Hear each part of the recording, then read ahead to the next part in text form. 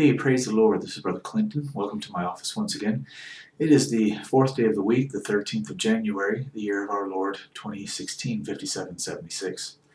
I just want to make a short video right now to explain something for a sister who wrote. She asked me about Deuteronomy 24, verse 4. She and I have been having a discussion about a particular situation in her life concerning marriage and divorce. And I just want to read this passage of Scripture for you, and then I would like to clarify something. And may God bless the reading of His Word. Amen. Deuteronomy chapter 24, verses 1 through 4. When a man hath taken a wife and married her, and it come to pass that she find no favor in his eyes, because he hath found some uncleanness in her, then let him write her a bill of divorcement, and give it in her hand, and send her out of his house.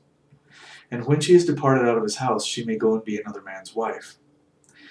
And if the latter husband hate her, and write her a bill of divorcement, and giveth it in her hand, and send her out of his house, or if the latter husband die, which took her to be his wife, her former husband which sent her away may not take her again to be his wife, after that she is defiled. For that is abomination before the Lord, and thou shalt not cause the land to sin, which the Lord thy God giveth thee for an inheritance. Many people stumble on that, and of a truth, there was a time a while back when I didn't understand this either, and I kept asking the Lord about it, and He did reveal it, and He does reveal things to those who seek Him. Blessed be the name of the Lord. He said, knock, and it shall be opened unto you. Ask, and ye shall receive. Seek, and ye shall find. And He meant that. Praise the Lord. So, a lot of people misunderstand this passage of the Scripture, specifically verse 4, and they take this to mean that if they're divorced from a husband or a wife, that they can't go back to their husband or wife. But that's not the case, and let me just show you why. Let me just give you one reason why, and then we'll go back to Deuteronomy. But let me show you something in 1 Corinthians chapter 7. And I have to find the verse. I'm not sure exactly which verse it's in.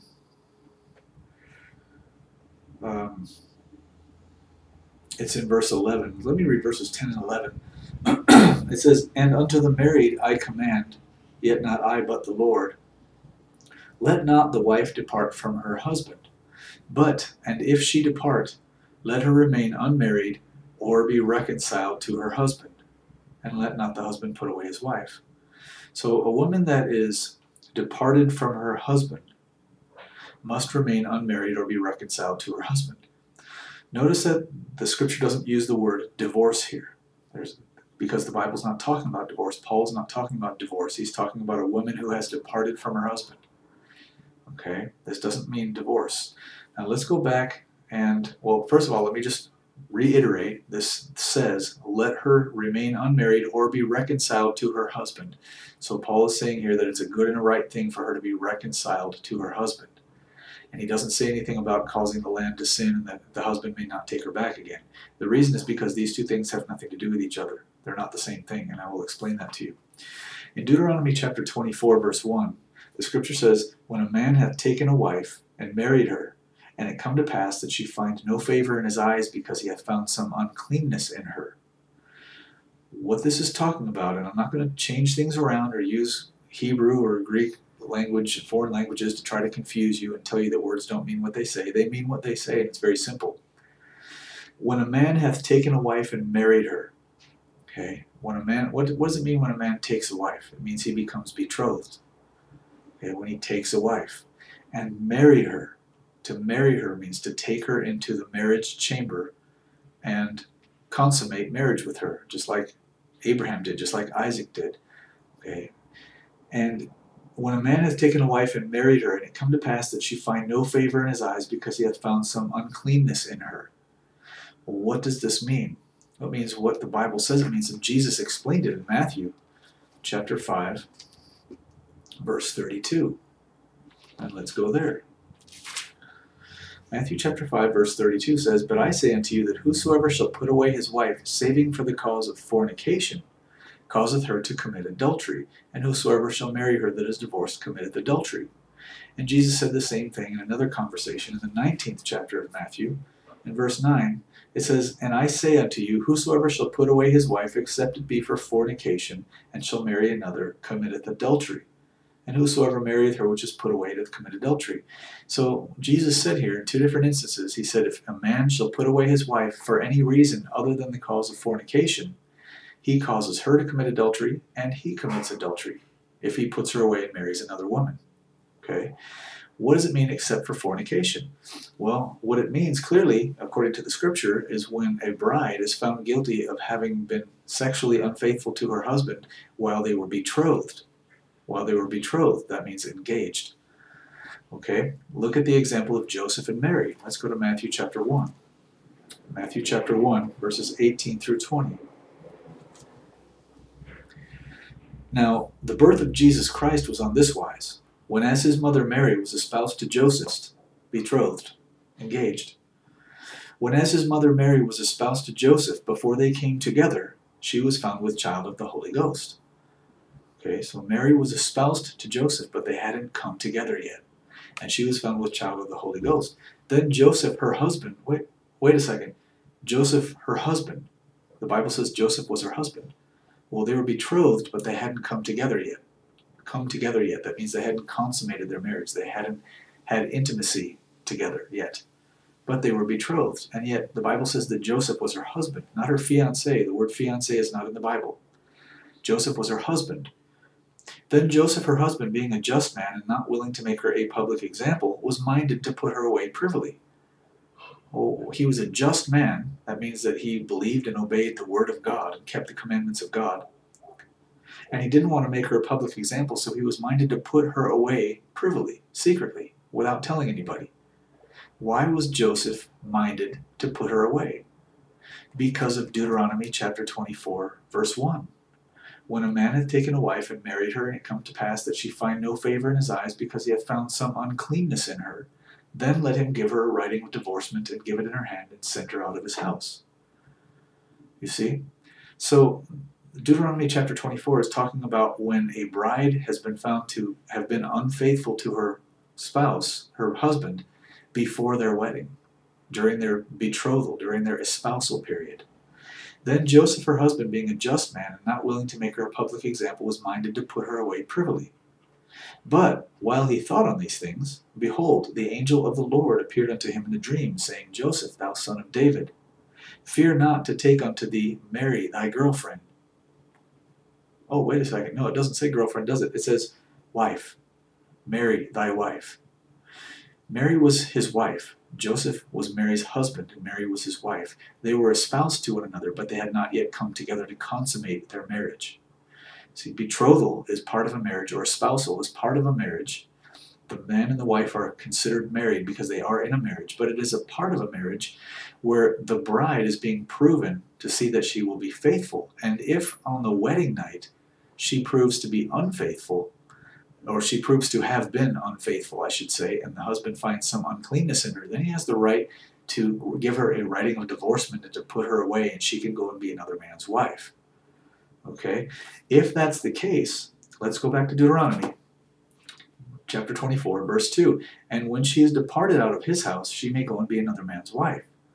And if the latter husband hate her, and write her a bill of divorcement, and giveth it in her hand, and sendeth her out of his house, or if the latter husband die, which took her to be his wife, her former husband, which sent her away, may not take her again to be his wife, after that she is defiled.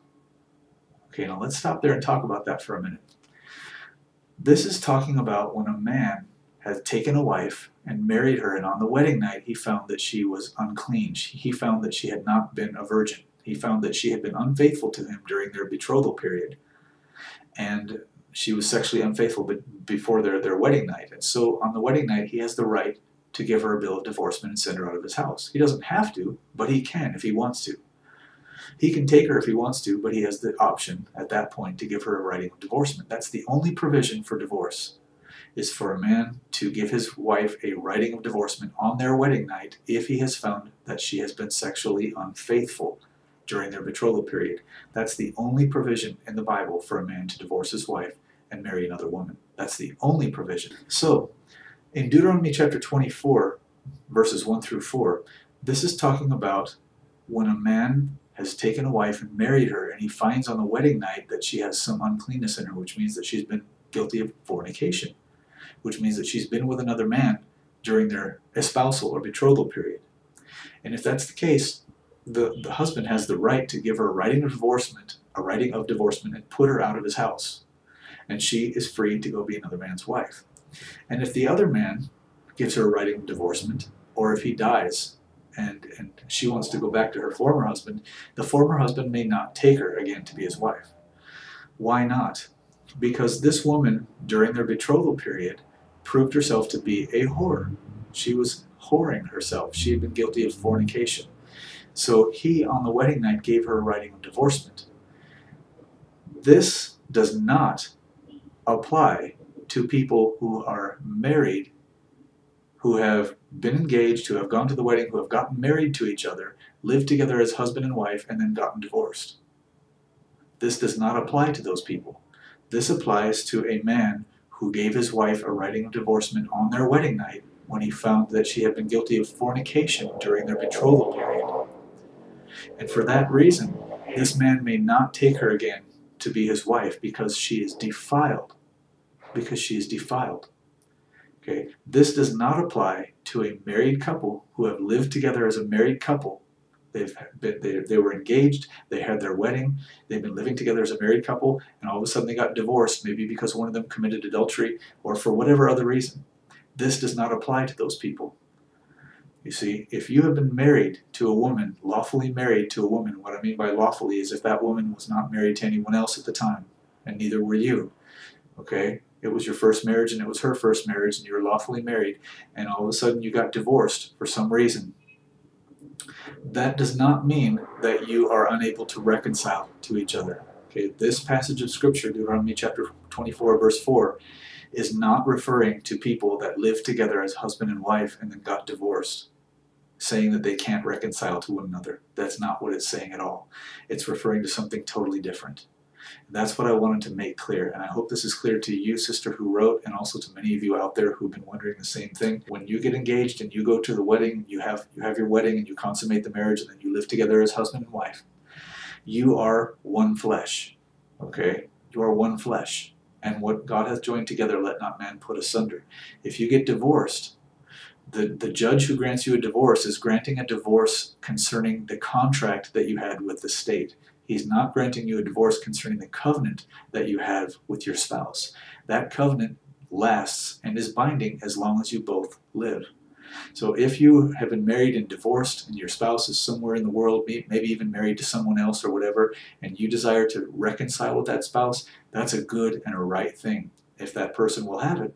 Okay, it's, you know, that person's will is involved in it too. But if that person would like to be reconciled and you would like to be reconciled, that is a good thing and a right thing because you are spouses. You are married to that person still. Okay, the fact that you're not living together in the same house or that one of you or both of you may be living in adultery with another person doesn't mean that you can't reconcile to one another again. You can, and it's a good and a right thing for you to do so. In fact, the Scripture says that. Let the woman who has departed from her husband let her remain unmarried, or let her be reconciled to her husband. So I hope this has cleared up this situation for you. I hope you understand. And for those of you who need a little more teaching and understanding on the subject of marriage and divorce, I'm going to refer you to an epistle on the Sword of the Valiant website called Marriage and Divorce, which will explain in detail from the Scripture what the Bible says about marriage and divorce and remarriage and adultery. And so I'm going to leave a link to that below in the information box, and I hope that you'll check it out. It's called Marriage and Divorce. So I leave you here, and because I don't want to make this video too long, and as always, if you have any earnest questions, I'm here for you. In the name of Jesus Christ. Peace.